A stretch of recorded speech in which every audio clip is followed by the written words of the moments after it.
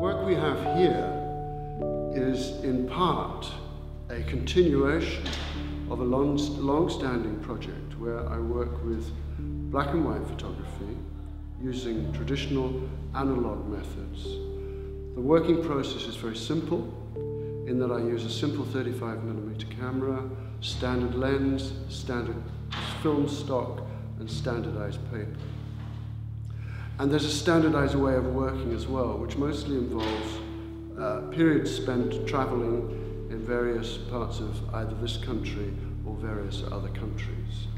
And the resulting works are perhaps images that are of completely ordinary, everyday spaces where people perhaps don't notice what they see. And the photographs, they capture, in a sense, these ordinary spaces. And hopefully, through the process of making a photograph, and I stress the word making, they become something new, and at the same time reflecting back on not only their own precise origins, but also in a more generic way, the kinds of spaces that we become used to negotiating in our contemporary world.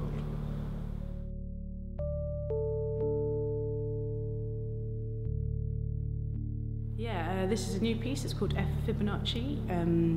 It's kind of loosely departs from or orientated around this novel written in 1975 by an American modernist author called William Gaddis. It tells the story of a child capitalist who, with the help of his school's resident composer, amasses this vast financial empire and destroys the lives of those who come into contact with it. Yeah. I guess another part of it is also another kind of research aspect of it is a history of radical British music pedagogy from the same period. So it kind of puts those two things in the frame, basically, yeah.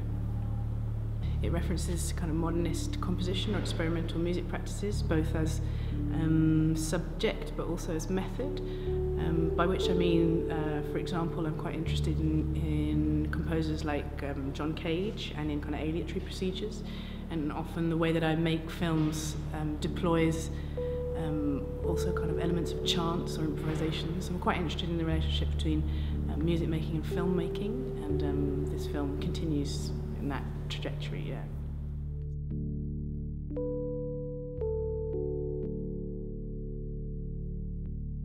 Well, the work that I have here, I guess it's sort of a return to the interests that I had many years ago. I've always worked a lot with vegetation, but I did start off making fiberglass objects, and I guess I got incredibly bored with that, and I've sort of come full circle again.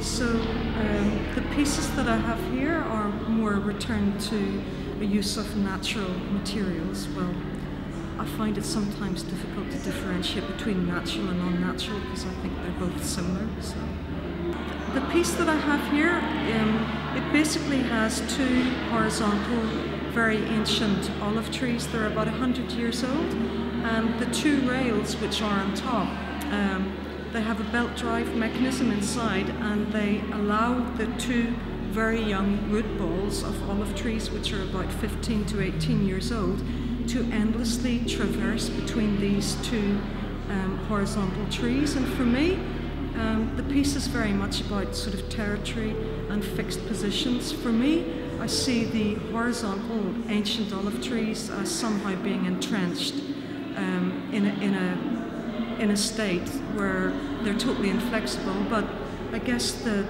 sort of beauty of something younger is that it has less fixed sort of positions, and it is able to endlessly move between these two, you know, fixed points. So.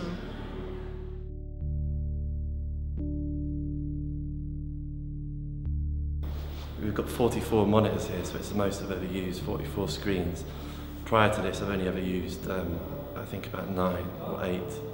So this is a big job getting it all together. But this is it's a new video. It's called, I'm calling it Final Piece. I've always wanted to call something Final Piece, like GCSE art or you know, even BA stuff. You know, it's always the panic when you get to the final piece. So it doesn't really.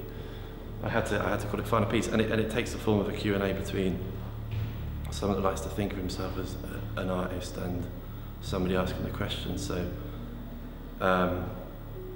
there are two figures sitting at a table, and it's just like your regular kind of Q&A, you know, where the people pour water and they ask questions and they say words, you know, and then they show examples of work, and the whole thing happens like that. So I've always wanted to make this film a Q&A. I've always found them so kind of, I've always found them interesting. Obviously, sometimes more interesting than, you know, sometimes it's and so I just wanted to make my own. This is the kind of Q&A that I'd love to go and, you know, if this sort of stuff happened, I'd go to every Q&A, you know.